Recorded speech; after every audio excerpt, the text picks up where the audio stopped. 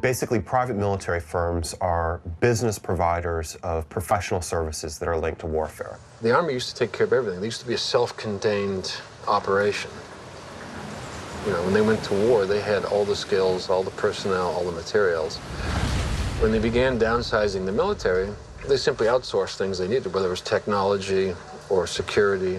It's basically the way we look at the role of the public versus the private, and that's changed over time. People looked at areas of government and said, the market should be doing that. And that was things like education, private prisons, garbage collection, private security. And the final frontier of that was the military. It was the monopoly of the military over the realm of force, and that monopoly has been broken with the private military industry.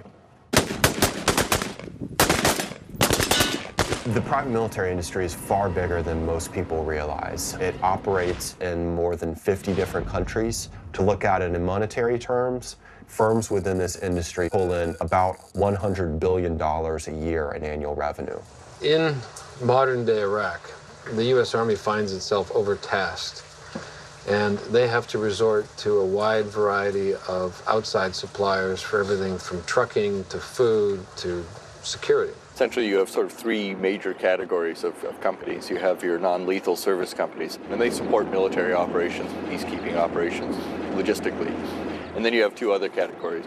Military consultant firms. If you were a U.S. Army soldier going into Iraq right now, your final training program in Kuwait wouldn't be given to you by U.S. Army folks, it'd be given to you by military consultants. They won't do the fighting for you, but they'll come in and train and advise you how to do the job better. And you have your private military companies. The private military companies generally work for governments, and they are brought in to change the strategic situation. The very first one of these, the most notable one, was Executive Outcomes. Now, many of the companies on the ground in Iraq that are providing these tactical roles fall within that domain. Basically, any company that has guns for hire.